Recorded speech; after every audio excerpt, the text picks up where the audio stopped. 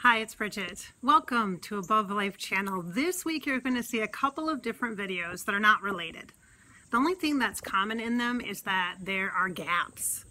And particularly with the first video that I did with Paul Walker in the afterlife, I don't know anything about him. And I feel like I really misinterpreted, misunderstood, or screwed it up. Like I just was not very good psychic that day, apparently. But instead of deleting the video and never sharing it with anyone or editing it, I'm like, hey, great opportunity to show you the integrity that Above Life channel is shared with and the authenticity. Because being a psychic does not mean you're superhuman. It means we are human. I'm a person just like you. So the Paul Walker stuff is kind of all over the place. And maybe it's just because I don't know him. I didn't know him. I didn't follow him. And so you guys can fill in the blanks and maybe you guys can connect some dots that I just couldn't see myself. So let's just get at it. Hi, it's Bridget. Welcome to Above Life channel. Here, the purpose of our weekly videos is to inspire your spirit and to fill you up with hope. This week's channel is with Paul Walker. Now, you know that I like Hollywood types, and this was someone that was actually recommended by one of you. One of the viewers suggested that I channel Paul Walker, and I thought that was a great idea. Now, here are some things that I know before opening into this channel with Mr. Paul Walker is that I know that he was affiliated with the Fast and Furious franchise. I know that he died in a car accident. I know that he was young, like 30s, like in his 30s or late 20s. And I know that he has like blonde hair and was considered very good looking and an up and coming actor. I never really watched the Fast and Furious, so I don't know his acting and I don't know his role in those movies. But I do believe that his accident that he had was like, it was either at like a movie premiere or a movie set or something like that. And I believe that I think I remember hearing that his son was there or somebody, yeah, I think his son was there and he was like test driving something just for fun or going for a joyride for fun. It was a horrible accident. It was very public. I remember that. I remember the news that there was a lot about that, you know, on Facebook and things like that. So that's what I know. All right. And he feels like a Hollywood type. And I have been really drawn in Above Life channel when I opened the channel to Hollywood itself, like Los Angeles, California, and Hollywood, the Hollywood Hills, Hollywood movies, all those vibrations there. So I'm going to feel into Mr. Paul Walker and see if he would like to connect. Now I want to say that it kind of felt at first like, wow, might be an intense one. That might be kind of a heavy or thick energy one to do. But the thing is like I decided, okay, I need who am I going to channel? I want to channel I feel like channeling. And he is the energy or the name that came forward for me. So I feel like there's not a heavy energy actually, because when we are humans and we transition into full-on spirit, it's not, our entire life is not summed up in the defining moment of our death. Your death is simply a doorway. It's a transition between being in a human body to being a full spirit. You're still a spirit when you're a human body, and many people know that. We refer to it as intuition, our soul's voice. And so when we leave our body and become full spirit, it's really not that dramatic or traumatic, even if the circumstances surrounding death are, even if it's really dramatic, you know, and really incredible, the energy. When you become full spirit, there's none of that attachment to the death point. So I know as humans, we're really curious about death. It seems like a lot of people have a big fear of death. And there's just this kind of this, a little bit of a pressure or a pushing on energy feeling about our own mortality when someone dies so young like that, or tragically or suddenly especially. So all right, so I'm just going to tell you, he doesn't feel like that. So I'm going to feel his energy right here. I'm sitting down and he's standing up, and he is good looking. I'm going to say he's good looking. I'd say he's close to 6 feet. It's hard to tell because I'm not standing, but I think he's close to 6 feet. He's like, thank you. Maybe I stretched the truth a little bit. He goes, Just a hair. You're a hair off, he says. I'm like, okay, I don't know if he's just under 6 feet or just over 6 feet. Or if he's like, he shows me like a headshot of him. He's like, maybe that's, you know, maybe that's what it says on his headshot or whatever. He's like, can't you do? He's like, if I wear boots, and I literally see him with like a cowboy boot type thing, or a boot, like a trendy metrosexual kind of boot with a heel. So it might not be actually cowboy boots per se, but it looks like a boot kind of a shoe. And it's like a, not a cognac color. It's darker than that. It's like a creamy caramel color. That's what it looks like to me. It looks like he's got a navy blue like dress pants or suit pants, and then a belt that kind of matches that caramel color, and then a light blue, no, it's either a light blue or a light gray button-up dress shirt. That's what he has. And it looked like he had a jacket on too, or he has a jacket on too, but he's not wearing the overcoat or the jacket, and he's rolling up his sleeves because it's warm out here right now. It's warm out here. He's like, yeah, in LA, he's like, where I'm from, there's, you know, it's always hot. And right now it's really hot right there. It's really hot. He's like, yeah, you melt. He's like, people come out and all the ladies with all their, you know, just the makeup, and they just melt, you know, like the wax figures. And he says, I have one. He just said, I have a wax figure. If you know if he does, put it in the comments below. He's just telling me, kind of bragging a little bit, that he has a wax figure. Did you know I have a wax figure? I do not. And then he shows me a yellow car and a silver car. Like, did you like sports cars, like in your real life? He's like, yeah, who doesn't? Yes. They're a lot of fun. He says they're a lot of fun. And he's showing me, I think it's a coworker, he's saying. Coworker. That's a funny name for like an actor, I guess, but coworker. That's what he says. I think it's, oh gosh, I don't know his name. Is it Vin Diesel? Is that right? The guy bald, he's bald. He doesn't, or he shaves his head.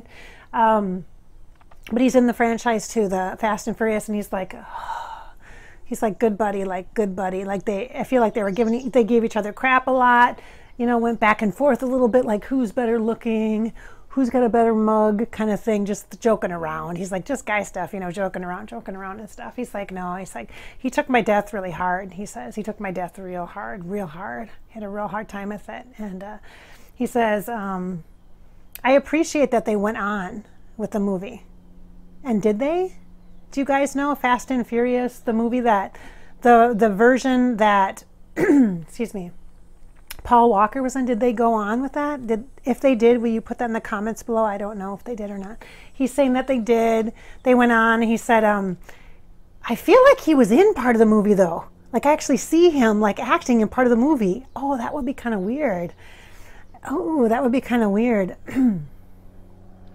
He shows me an African-American guy, like a Wesley Snipes kind of guy, you know, and he's like, I think he's trying to show me parts of the movie, scenes from the movie. I want to say 5 or 6. Is it movie 5 or movie 6 or something? It's a lot. It looks like a lot. He's like, yeah, like Star Wars, huh? He's like, yeah, just like Star Wars, huh? For people who like racing, you know, car stuff. I don't know.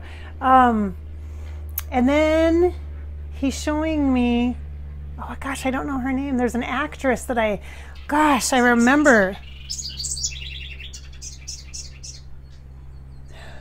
Did you hear that bird back there? Yeah. She's kind of mad because she has a nest over here and I'm in her space, and she probably wants to go get into her nest over here. So we won't talk too long, but there's like a Latina actress that, Rosie somebody, I can't think of her name. He's showing me her for some reason. I don't know why he's showing me her or what the connection is. But I'm seeing her. And okay, so I don't know what these mean. So I'm seeing kind of random images and I'm not sure how to connect them. So maybe you can help me. I see a picture of, gosh, I'm so bad with names when I'm being psychic, especially. Chandler from Friends, the TV show Friends. I can't think of his name right now. I'm blanking. Matt LeBlanc was Joey. Who was Chandler? You guys are yelling at the video right now. That actor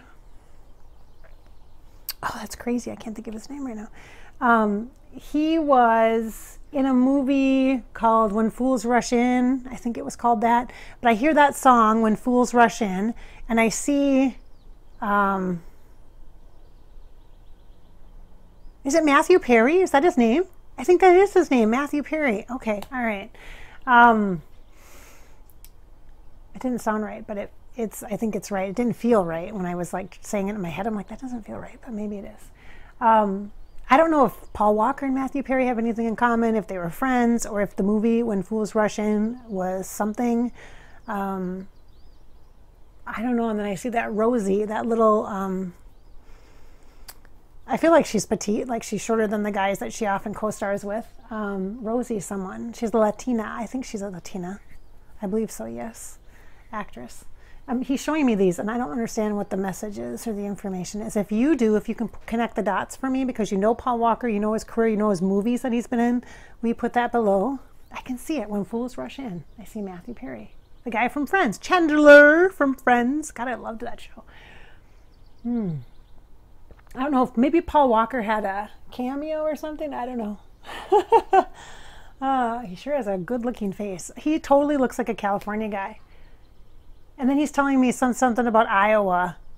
Or, no, not Idaho. Iowa, Idaho. Some state with an I.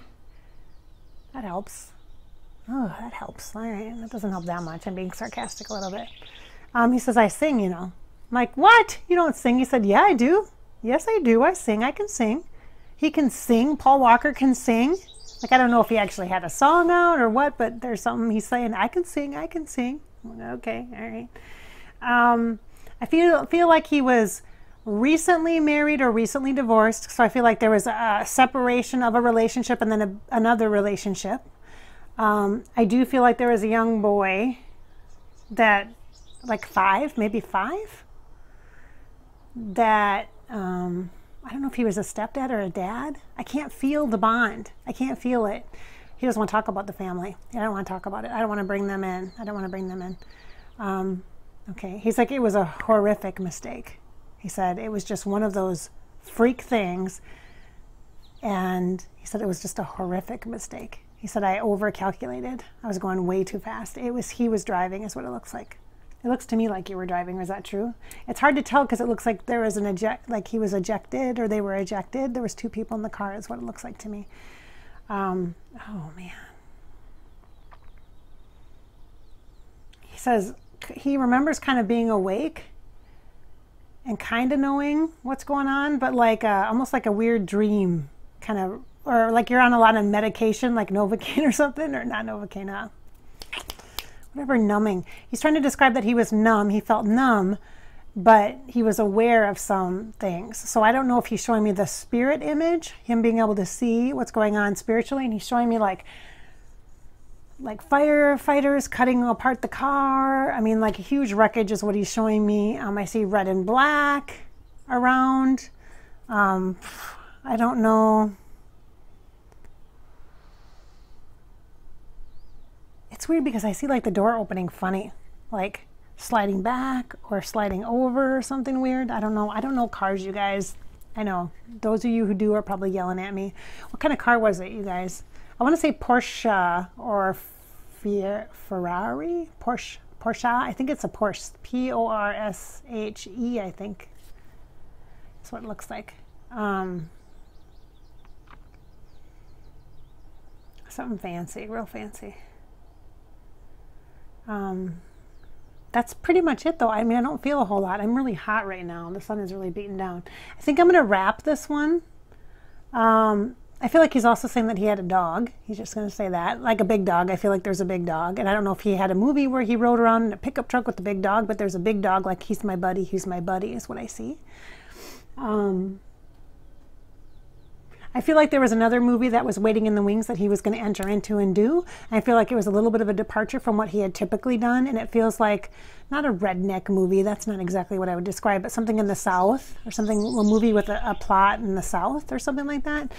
A Southern movie is what it feels like. I don't know why I said redneck. Maybe because I saw him like kicking around, you know, dirting, mudding, whatever, riding in the mud with a big old, ugly old pickup truck kind of thing.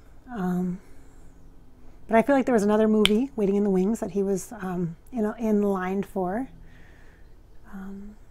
Yeah, I think that's pretty much it. So you described how it felt to cross over a little bit, like what you remember.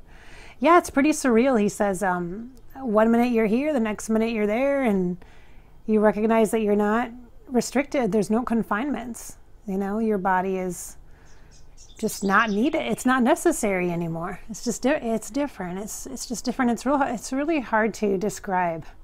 Are you planning to come back and reincarnate? You bet. Absolutely. I 100%. Maybe you can come back as a race car driver if you really like to drive cars that much, you know. He says that's possible. You never know. He says, I don't blame the car or anybody else. He's like, I don't blame the car or anybody else. That's crazy. He says, that's crazy. That's crazy. It's just a horrific mistake, he said.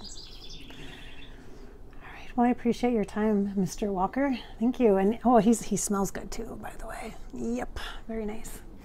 Thank you. I'd love to chat with you again. If you guys have questions for Mr. Paul Walker, because I don't know a lot about him, put them in the comments below and maybe we'll connect with him again in a future video at Above Life Channel. Remember, the purpose here is to inspire your spirit, to fill you up with hope.